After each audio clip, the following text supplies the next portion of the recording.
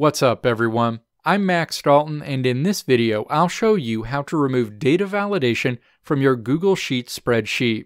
You can use the data validation feature in Google Sheets to restrict what data gets entered into a cell, create a drop-down list, avoid duplicates, and much more. However, over time, you may find you no longer need the data validation you set up in your Google Sheet, and managing the spreadsheet would be easier without it.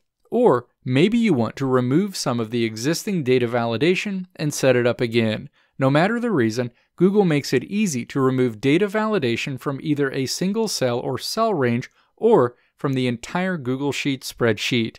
In this video, I'll show you how to do both. First, let's walk through the steps to remove data validation from a single cell or specific cells in Google Sheets. Step 1. Open the Google Sheets spreadsheet you want to remove data validation from. Step 2. Highlight either the cell or group of cells you want to remove any data validation from. In this example, I'll choose to remove data validation from cell A6. Step 3. Click Data in the menu along the top of the screen to open a menu, and then click Data Validation. The Data Validation window opens. Step 4. Click Remove Validation.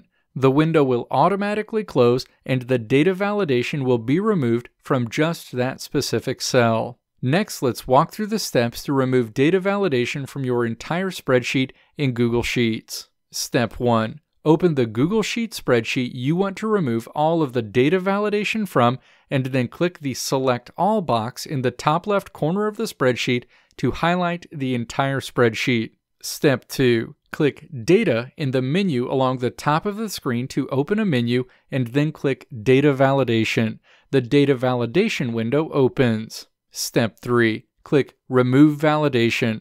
The window will automatically close and the data validation will be removed from the entire Google Sheets spreadsheet. Let me know if this video helped you out in the comments below. If you liked what you saw here, click the video links on the right side of the screen to check out another video. Or click the logo on the left side of the screen to check out my tutorial website at www.maxdalton.how.